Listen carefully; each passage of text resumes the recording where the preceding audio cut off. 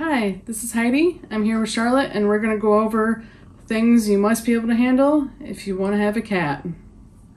Otherwise, you shouldn't get one. So number one on the list is cat claws. Cats have claws. It's natural for them to want to scratch on things.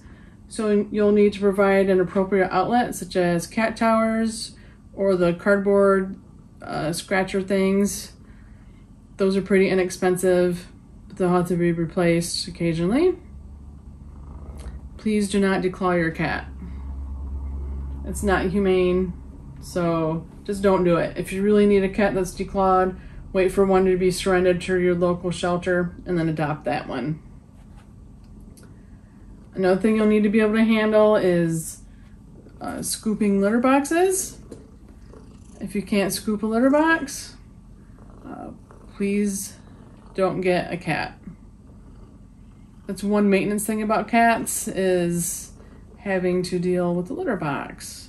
And it needs to be scooped every day, maybe twice a day. And you might have cats that have misses sometimes. So that things like that, you'll just have to be able to handle. Or you can get a litter robot or a different automatic system, but those still have some maintenance, like refilling them and cleaning them occasionally. You'll need to make sure you can provide a proper environment for your cat. That includes things like cat beds and cat towers, or you can just make sure they have a spot on the couch, a spot in the window, someplace they can call their own when they want to get away and relax. And your cat will also need love and attention.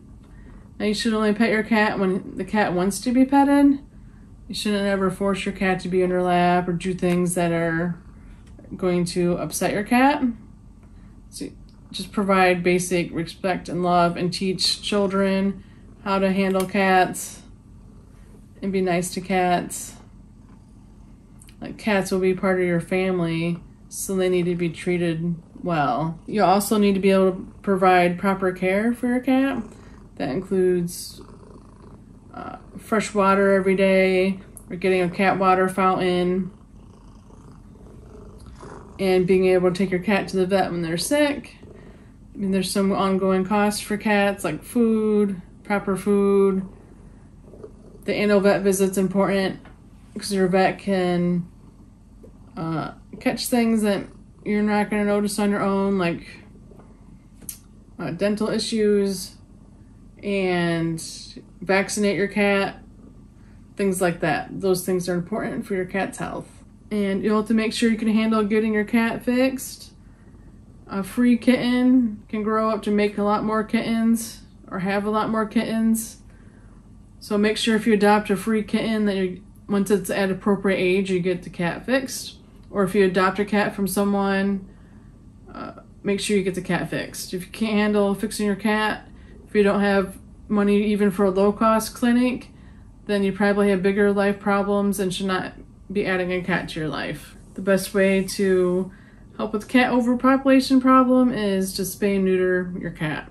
Thank you very much. And if you adopt a kitten, you also need to be able to handle that their adult personality might not match their kitten personality.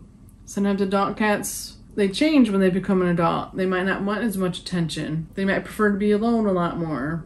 So that's another thing that you'll have to consider. And you'll also have to consider when you want to travel. So when you're going to be away for a while, a few days, I would say anything more than one overnight, you'll want someone to come in and check on your cats, a friend or family member, to make sure that they're have fresh water, enough food, that they're doing okay, scoop their litter box, just make sure everything's going okay with the cat. And you also need to be able to handle if your cat ends up needing medication when they're older or dealing with any kind of sickness later in their life. Like, we had a cat that had thyroid disease. She needed a pill every day, and she needed that pill twice a day for 3 years. So cats are usually easy pets, but things can go wrong with cats too. Your cat can get diabetes, things like that. So you'll have to be able to handle cat care for anything that comes up. They can have eye issues. I mean, just things can happen with cats just like with humans. So if you can handle all those things, you can get a cat. And cats are wonderful. I love cats. As I described, they do take some care and maintenance, and you need to provide some things for them. But cats are lovely. And as you can see, I'm okay with a cat on the table, because when we want to sit here and have dinner, all we have to do is clean off the table, and then the table's clean.